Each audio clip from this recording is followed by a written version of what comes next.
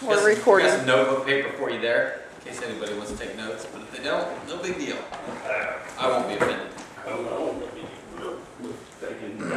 I need your pen. Okay, so I need to wrap this up. And this is going to be my feeble attempt of wrapping this up. Thank you. So I got some thoughts here. We'll see how they take. Anyway,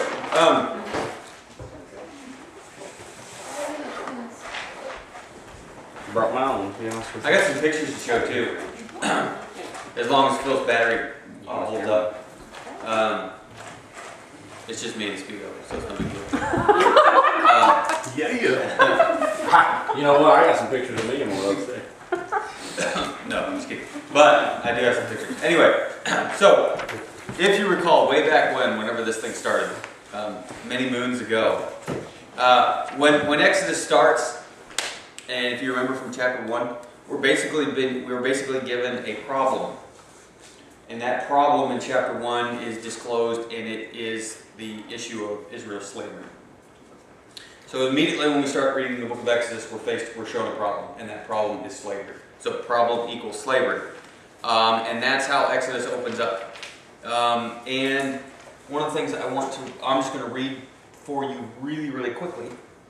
Are a couple verses out of Exodus chapter 1 because I'm going to pull out a specific statement. So Exodus chapter 1, beginning at verse 8 actually. Now a new king arose over Egypt who did not know Joseph. He said to his people, "Look, the Israelite people are more numerous and more powerful than we. Come, let us deal shrewdly with them, or they will increase. And in the event of war, join our enemies and fight against us and escape from the land." Therefore they set taskmasters over them to oppress them. With forced labor, they built supply cities. So I'm going to talk about that phrase here in a second. They built supply cities, Pithom and Ramses for Pharaoh. But the more they were oppressed, the more they multiplied and spread, so the Egyptians came to dread the Israelites. The Egyptians became ruthless in imposing tasks on the Israelites and made their lives bitter with hard service in mortar and brick and in every kind of field labor. They were ruthless in all the tasks that they imposed on them. So again, that's the problem that we are shown when Exodus starts, and the problem is slavery. And specifically, they are called out in verse 11 of chapter 1. They are building the supply cities of Pharaoh. Now, the Hebrew word for supply cities is arei mishkanot. Now, the reason I tell you that is because this is going to become important here in a few minutes. But it's mishkanot, and that's the Hebrew word for store cities. So keep that in the back of your mind. Now, as the book unfolds, we realize that we are also given a solution to the problem. And the solution to this problem of slavery is manifested in the person of Moses, and specifically the act that he is going to orchestrate. Actually, God is going to orchestrate through him. And that is the event of the Exodus. Okay?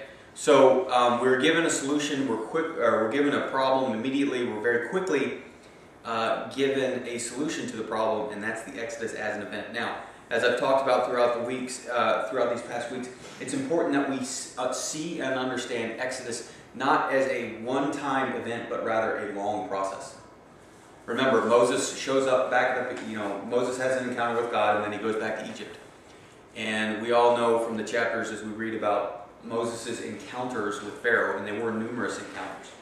Moses doesn't just walk up there, give Pharaoh one sign, and then Pharaoh says, "Okay, you got me, go ahead and go." No, it's this long, drawn-out process that continues to get more and more and more severe. And ultimately, Pharaoh's entire worldview and the Egyptian worldview kind of caves in on itself. I've talked about this, and that's really what the plagues are about. It's about destroying the Egyptian worldview and their kind of customary way of viewing things and those types of stuff. So ultimately, though, the result is fairly straightforward. The plagues work, particularly the plague of the firstborn, kills all the firstborns, and ultimately Israel is allowed to flee, and they go straight to Sinai. And according to chapter 3, Sinai is the necessary pit stop on the way. And that's where, at Sinai, I talked about the dreaded defining relationship talk that we always had when we were in high school. The DTR, as we called it. Well, what do you think of me? Well, this is what I think of you. well, do you think the same? It's terrible. You know, it was really awkward. We all hated it, but we all had to do it with every relationship we're in. I kind of like to think of Sinai as the define the relationship moment, where Israel kind of got to the mountain and they kind of looked at God and they say, okay, what do you think of me? And God's like, well, this is what I think. What do you think? Are you ready? And so this back and forth banter goes on. And it's really Israel's, in a lot of ways, it is Israel's define the relationship moment. And they figure out, okay, what's this God going to be about? And this is where the covenant is given to Israel. And the covenant is the ideal on which the Israelite way of life is going to be ordered. But after the covenant, that's only half the book. Remember? We go through all of that. Exodus as an event, all the miracles, crossing of the Sea of Reeds. The Egyptian army is overrun the sea and they're drowned on the seashore. Israel realizes who they're following and they grow to fear the Lord and they trust Moses. They go through a wilderness time where they start grumbling, but ultimately they get to Sinai. That's half the book. All that's half the book. The second half of Exodus is all about the tabernacle. Beginning in chapter 25, we start to read about the plans to build the tabernacle. And folks, these are boring chapters. Okay? These are hard to read because it's quite literally, you're going to get some acacia wood and you're going to build me a box that's this dimension by this dimension. Then you're going to get a bunch of gold and you're going to melt that gold down and then you're going to overlay this box. Oh yeah, and we're going to call that the Ark of the Covenant. Okay? And then we're going to build a lampstand. Okay? And it's going to be called the menorah. And it's going to have these things. You're going to fashion it this way. And then you're going to build a table. Because on that table is where the sacrificial bread goes. Oh, and speaking of sacrifices, this is how you sacrifice a bull. So it goes on and on and on. That's the second half of the book of Exodus. Okay? That's when things really get slow, but they're very, very important. And sandwiched in between there, we have the golden calf episode. We talked about that last time. And that's kind of like the interlude where everything just kind of goes haywire. Aaron kind of looks like a buffoon. I don't know what happened. I just threw a bunch of gold in the furnace and out pops a cow. I don't know. So, and then after the golden calf episode, beginning in chapter 35 to the rest of the book, all those plans that we talked about in chapter 25 through 31, guess what? We regurgitate them all because we're building the tabernacle now. Okay? That's the second half of the book. All about the tabernacle. The Hebrew word for tabernacle is mishkan. So remember what I said at the very beginning, the Hebrews were building store cities, mishkanot. Now they are building a tabernacle, mishkan. Mishkanot, mishkan, mishkanot, mishkan. There's a connection there. There's an audible connection there that the writer wants you to pick up on. Israel started out building store cities for the greatest empire in the world.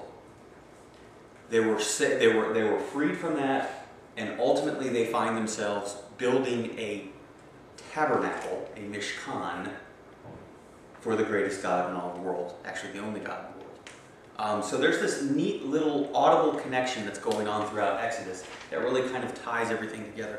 But the second half of the book of Exodus is all about the tabernacle, which begs the question, why is the tabernacle so important? So this is kind of how I want to wrap everything up. Because the second half of the book of Exodus is all about the tabernacle, we need to kind of give some thought to why is this thing really important. Okay? So somebody open up your Bible to Exodus chapter 25, verse 8, and just read that. Verse 8? Yeah, just verse 8. Then have them make a sanctuary for me, and I will dwell among them. Simple enough. Why is the tabernacle important? The tabernacle will be God's sanctuary, and in that sanctuary, He will dwell among the Israelites. And have them make me a sanctuary so that I may dwell among them. The tabernacle is important because it represents God Almighty's earthly dwelling place. This is not, Exodus makes very, very clear that the reason why we are going to such great lengths to tell you about how to build this thing, and then you're going to build this thing, the reason why we emphasize this, we take an entire half of the book talking about it, is because you need to realize the significance that God Almighty, the God who saved you out of Egypt, the God who you encountered at Sinai, is not just going to stay up in the heavens somewhere. No, he is going to take his dwelling place and he is going to come down and live amongst you.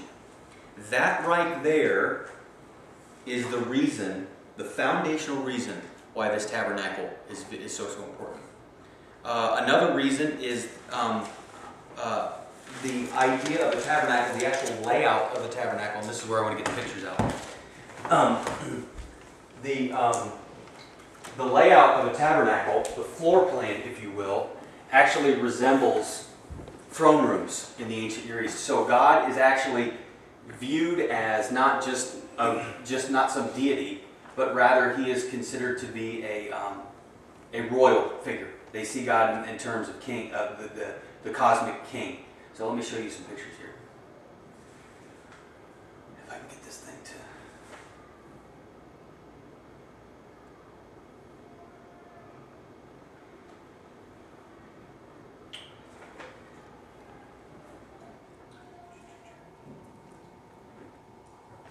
I don't know anything. I'm right into it.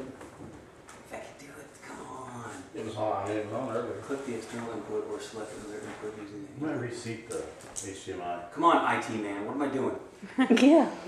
I'm an IT man. Wait.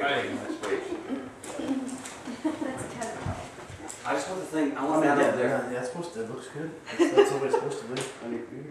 I saw a really good documentary on But you guys the can art connect one to the time, You might just. and the Nazis were trying to I find don't it. even know what you're talking about. Once you The can Nazis were trying to find what? The Ark of Yeah. the Covenant, and Oh.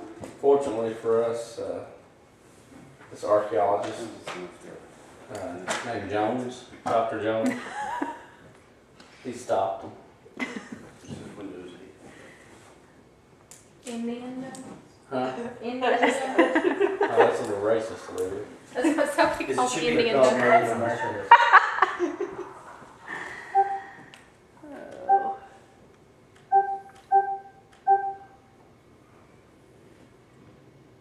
Wait. Does that work? No. I feel like maybe I should pause the video. Oh no, we're recording it all. Oh, is somebody recording? We sure are. I just want the pictures to show up. There you go, Ian. I wanted to show you guys what the tabernacle looked like. I would like to know what the tabernacle looked like. Bill.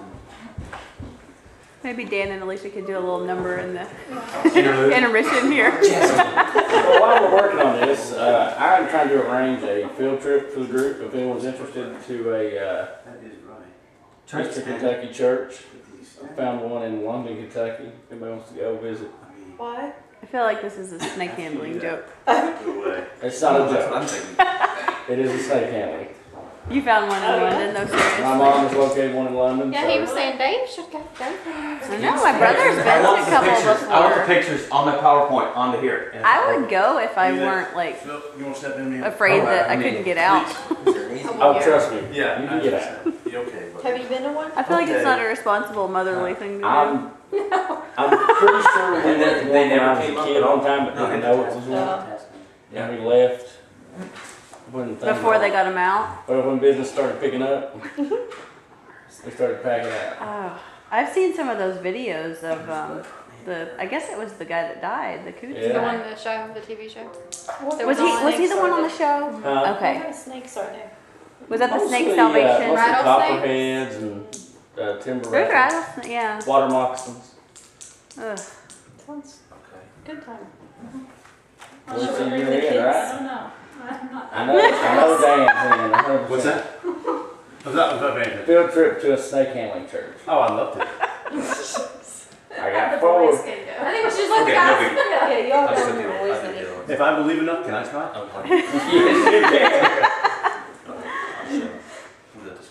It looks like Yes, you can. it's not Make sure you You might turn the TV off back on too. I wonder if that's. I do it with our projector at work once in a while and just make it. Okay, so here's the pictures. You guys Here, want let me zoom in with the to camera. cuddle around. That's what fits in my life. Okay, so here's what the tabernacle looked like. Okay, so this is this is the dwelling place of the deity. This is where God says His presence dwells. Okay, so that's like the. What is this a touchscreen? What's that? Is this a It touchscreen? Wow, this is so fancy. So this is this is the house, if you will, of God Almighty, and this is the courtyard. So when you talk about the courtyard of the tabernacle, everything that goes on in there, sacrificial tables and stuff like that, and then this is the boundary thing that they talk about. So that's kind of what the tabernacle is. Way in the back, number 1, it's the Holy of Holies. That's where the Ark of the Covenant, which is number 2, sat. And that's kind of where God's throne was supposed to be. There's a curtain in front of it, right? Yeah, and number 3 is a curtain in front of it. Okay? And then that in there is like where the menorah, the lampstand was. There was a table in there. And that's where the priests went. And only one time a year they would go all the way to the back. They did that on the Day of Atonement. With a rope attached to their leg and a veil. You know, that's a Jewish kind of, that's not in the Bible. Yeah. Yeah. It's not? I thought that was in the it's Bible. not. It's Why have we always heard that so much? because it's a popular, Oh. But it's not. And so this is the size of a football field.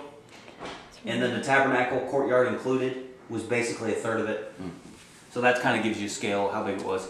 And then you guys talk about, or you remember reading about where the tribes would kind of encamp around it. When they would set camp, they would the tabernacle was in the middle. This kind of gives you an idea of what it looked like. This is where they all were, and then this is just kind of a schematic on how close quarters it would be. So that's kind of what the tabernacle looked like. Now, if you look at the throne, if you look at the footprint of this, if you actually look at the footprint, that actually resembles. I think the battery just went dead. Oh. that footprint of the actual sanctuary resembles what palaces look like in the ancient Near East, and we know that from archaeology and those types of things. So God is seen particularly as a royal figure as well. So it's very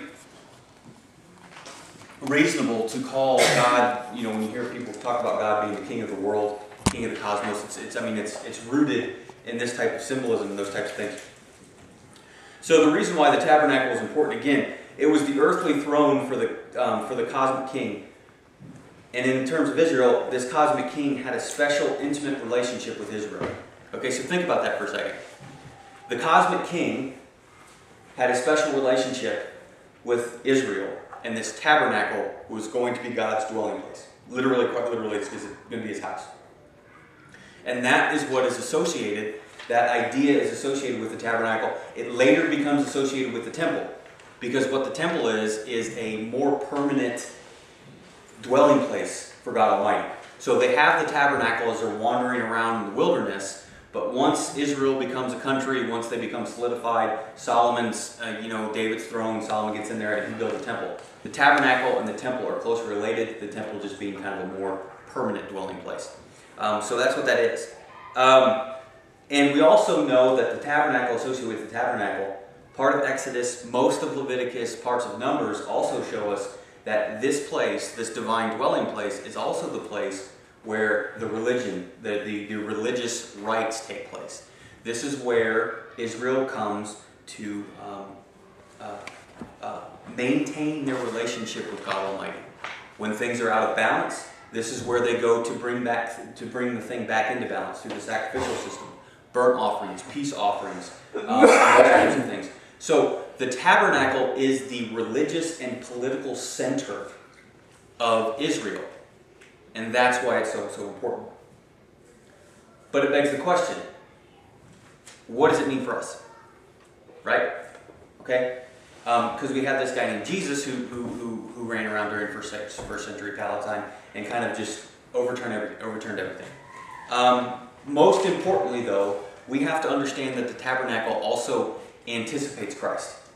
Okay? The tabernacle was this political and religious centerpiece for Israel, but it also anticipated Jesus Christ. And there are two places in particular where this becomes very, very clear. Hebrews chapter 9 is the first one.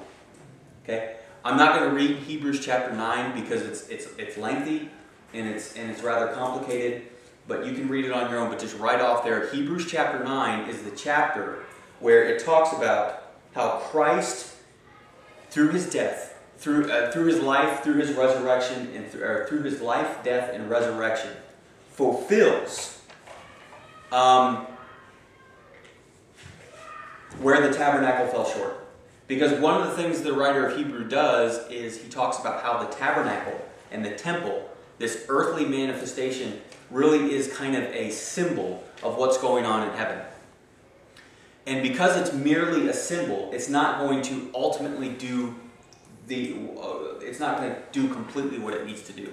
Christ comes down and fulfills everything and kind of fills in the gaps and allows the temple and it kind of fulfills the things where the temple couldn't. So that's the first place where we talk about the temple anticipating Christ. The temple is the symbol of everything in heaven, and by Christ coming down and living and dying and becoming resurrected, he fulfills everything to where that sketch is that symbol, that earthly symbol, is no longer needed. The other place is John chapter 1. Okay? John chapter 1 is John's introduction to the gospel according to John. And I'm going to read just a couple verses out of that. And I'm going to highlight a particular word. Some of you guys probably already know this, but just in case you don't. Okay, so in John chapter 1, it talks about the Word becoming flesh. So it starts off, in the beginning was the Word, and the Word was with God, and the Word was God. He was in the beginning with God. All things came into being through him, and without him no thing has come into being. What has come into being in him was life, and the life was the light of all people. The light shines in the darkness, and the darkness did not overcome it. That's gibberish. That's hard to follow. But reading on, the gospel writer says, there was a man sent from God whose name was John. He came as a witness to testify to the light, so that all might believe in him. He himself was not the light, but he came to testify to the light. The true light, which enlightens everyone, was coming into the world. John the Baptist was not the light, but bore testimony to the light. Jesus is the light. Jesus is this Word that has become flesh. Jesus is this thing that was there from the very beginning, through whom all has come into creation. And then moving on, he was in the world, and the world came into being through him, yet the world did not know him. He came to what was his own, and his own people did not accept him. Again, speaking of Jesus and Israel's rejection of Jesus. But to all who received him, who believed in his name, he gave power to become children of God, who were born not of blood or of the will of the flesh or of the will of man, but of God. And here it is, John chapter 1, verse 14. And the Word became flesh and lived among us. We have seen his glory, the glory as of a Father's only Son, full of grace and truth. And he goes on. Circle the word, lived among us. That Greek word is used throughout the Septuagint, which is the Greek translation of the Old Testament, talking about the establishment of the tabernacle. Very, very literally, that phrase, he lived among us, is he tabernacled among us. John chapter 1 makes a linguistic connection. This isn't symbols. Okay? This isn't what the writer of Hebrew does. The writer of Hebrew makes his argument through symbolism. John makes his argument through a linguistic connection and says, the Word became flesh and tabernacled among us. He is intentionally drawing your mind back to that thing that they set up in the middle of the earth.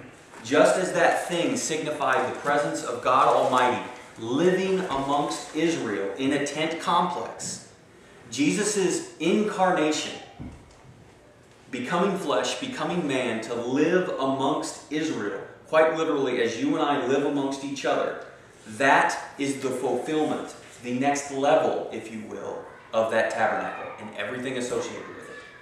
So God no longer is confined to a building. God now is man, literally walking amongst Israel. So that probably, in my opinion, is the quintessential reason why the tabernacle is important. John chapter 1, verse 14. John says that thing anticipated Jesus, so much so that Jesus is the quite literally flesh and blood fulfillment of that concept.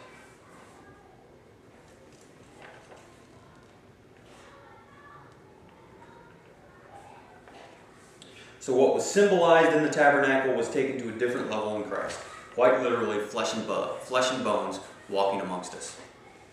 Okay? That same writer, the Gospel of John, that same writer is going to, in a few chapters later, talk about how Jesus needs to leave, ascend into heaven, so that in turn an advocate can come and comfort his people. He's talking about the Holy Spirit. Okay? You can read about that in John chapter 16. That's a lengthy chapter. That's a heavy chapter, so you can read it on your own. But that chapter is talking about Jesus. He's talking to his disciples, one of the last conversations he'll have before he goes to the cross. And he's going to sit there and he's going to say, I need to leave you. Yes, I am God, flesh and blood, standing right before you, but I actually need to leave you, and it's going to be more beneficial that I leave you, because what I'm going to send after me is going to comfort you and is going to do things within you. And it's going to be beyond anything you could ever imagine. So that same writer who talked about the incarnation of God Almighty in the person of Jesus being the fulfillment of the tabernacle is also going to link it to God's presence living inside of us. And that concept, tabernacle, Jesus, Holy Spirit, God's presence on the world in a building, God's presence in the world in a man, God's presence inside you through the Holy Spirit. That trajectory, that continuum is going to allow us to look at the final verses of Exodus and gain some ideas on how we can apply this to our lives. So let's flip to Exodus, last chapter, chapter 40.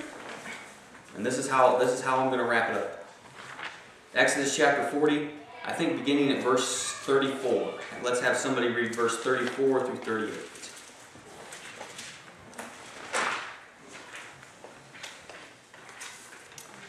Then the cloud covered the tabernacle, and the glory of the Lord filled the tabernacle.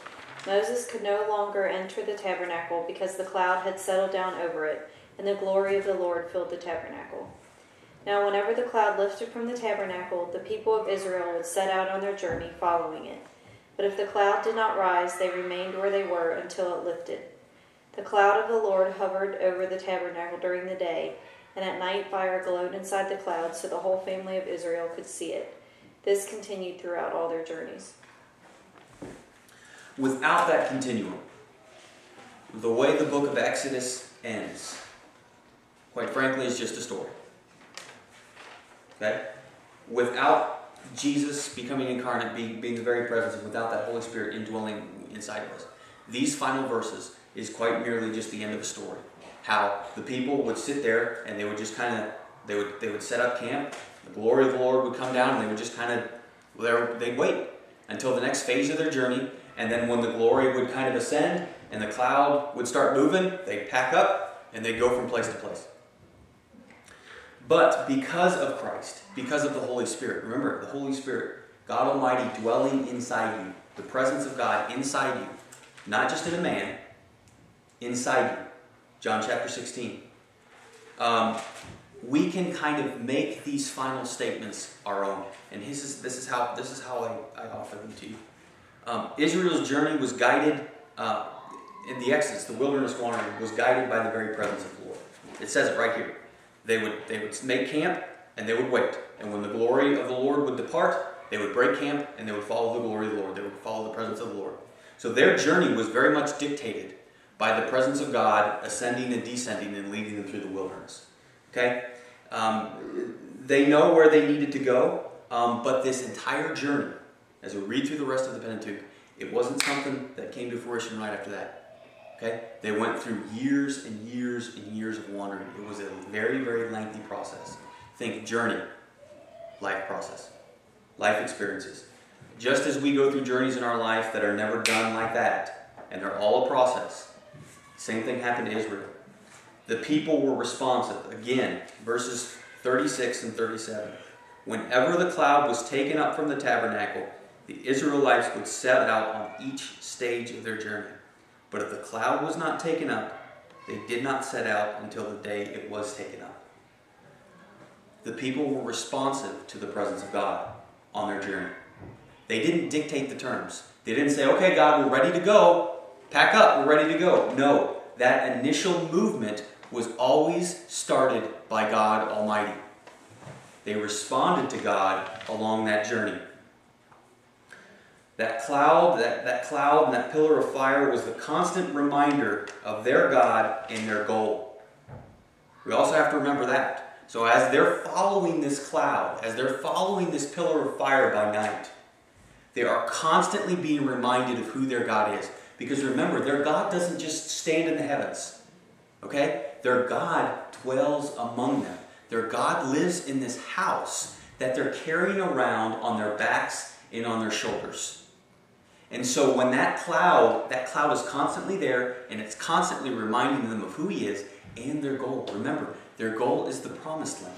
Their goal is not to wander aimlessly for the rest of their lives in the wilderness. I mean, unfortunately, it becomes that way for the first generation because of their own stupidity. But that's not their goal. Their goal is the promised land.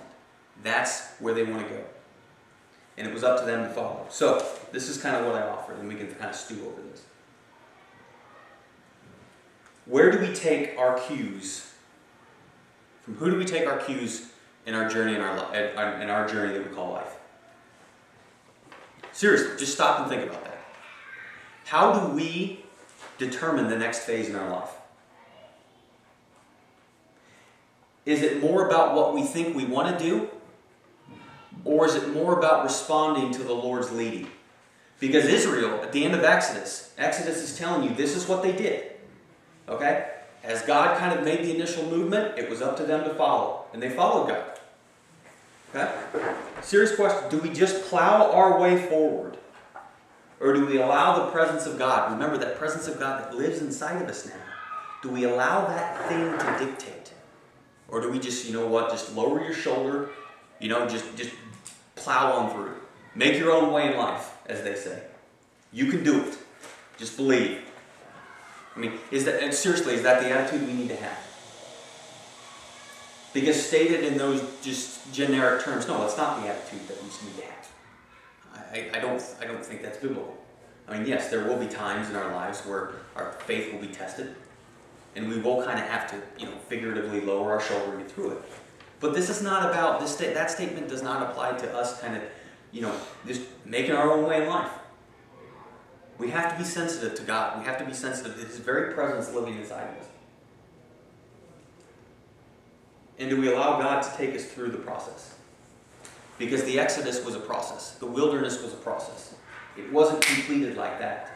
But are we willing to follow those stages? Are we willing to kind of go through a stage, get to the end of that stage, and just be patient? Or are we just rushing things? We're constantly rushing things. So, that's where I want to leave you. We can talk about it. It's a very, very interesting picture that closes the book of Exodus. Don't ever forget that the picture, those final verses, is Israel responding and kind of going through that entire process, really responding to God's initial movements, because that's what they did. God would move and they would follow. And that whole process allows us to understand things and kind of. So it's a kind of a neat, interesting way. It's very much kind of a cliffhanger. I mean, because they're going through place to place on their journey, but when we're done with the book of Exodus, we really have no resolution. They're not to the promised land yet. Doesn't seem like they're anywhere close, really. All we know is they finally built this tabernacle. They spent the last half of the book doing it. They finally got it done, and now the book climaxes with God Almighty's presence living among them in this building. And so they go from there, and they dictate. So it's an interesting way to kind of think about things and ask yourself. So, questions, comments?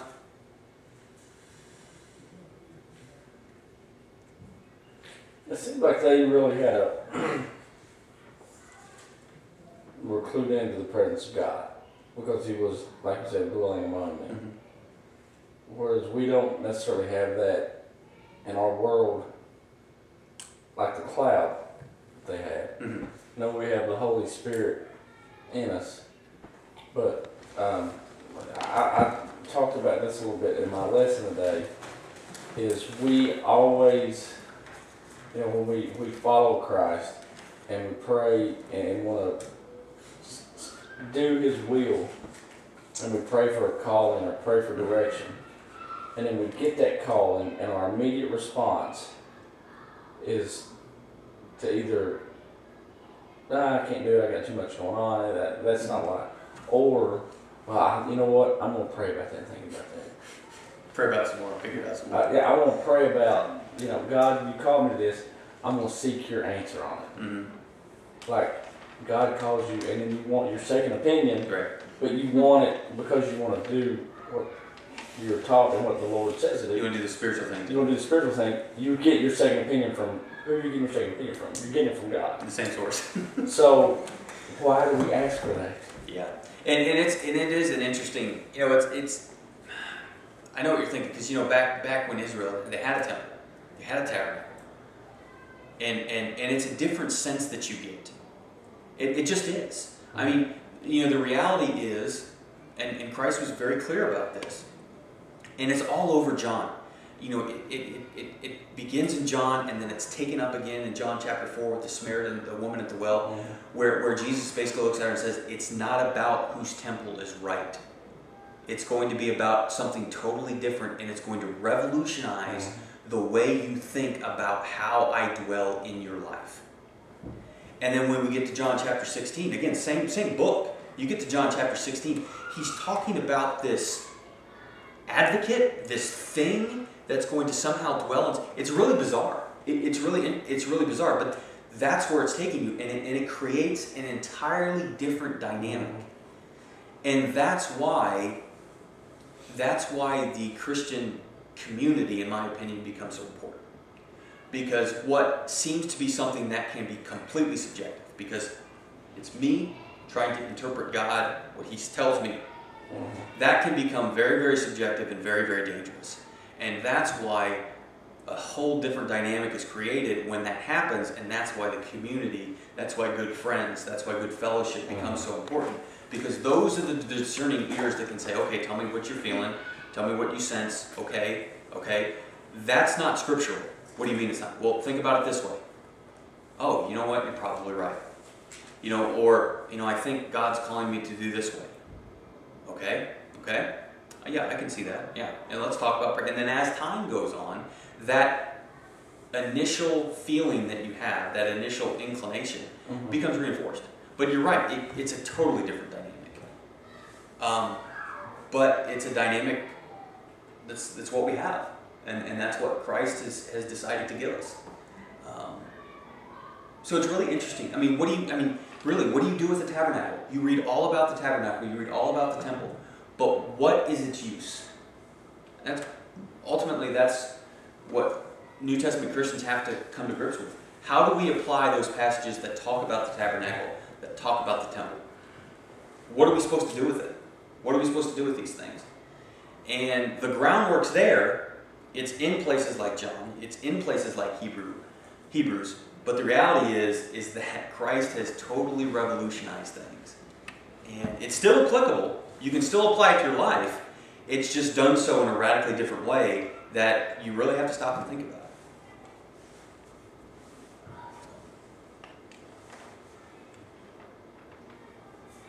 it. It takes the whole concept of, when you think about it in modern terms, you think about, well, what, this was in BC times. Yeah. We see what the tabernacle was. We see that's where God dwells. And it's like people can grasp that. Yeah. I mean, it's a visual concept you can grasp.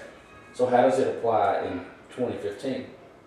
Is the tabernacle, well, that's the church. It's not. No. It's not all the church. Yeah. It's what's inside the church. Yeah. And then it's what exits out the church in the manifestation of the Holy Spirit in the believers. Yeah. And that's and that's the trajectory. And that's why I said it's the tabernacle, and then it's Jesus, and then it's the Holy Spirit. Without that trajectory, that stuff makes no sense. Yeah. It becomes this obstacle that you cannot navigate.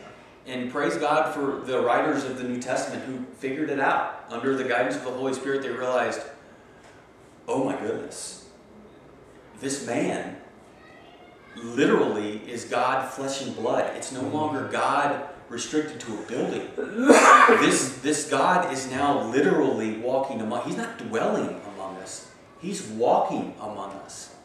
And then John realizes, whoa, whoa, whoa, whoa. Okay, I see what's going on now. That very presence that used to be restricted to a tabernacle, which then was restricted in a man, now isn't restricted at all. It's in everybody once they confess belief. And it's for everybody. And that idea gives the believer an intimate connection with God Almighty that is just, quite frankly, it's just unfathomable.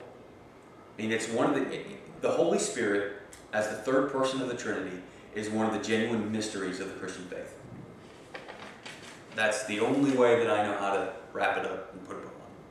But it's real, and it's there for all of us.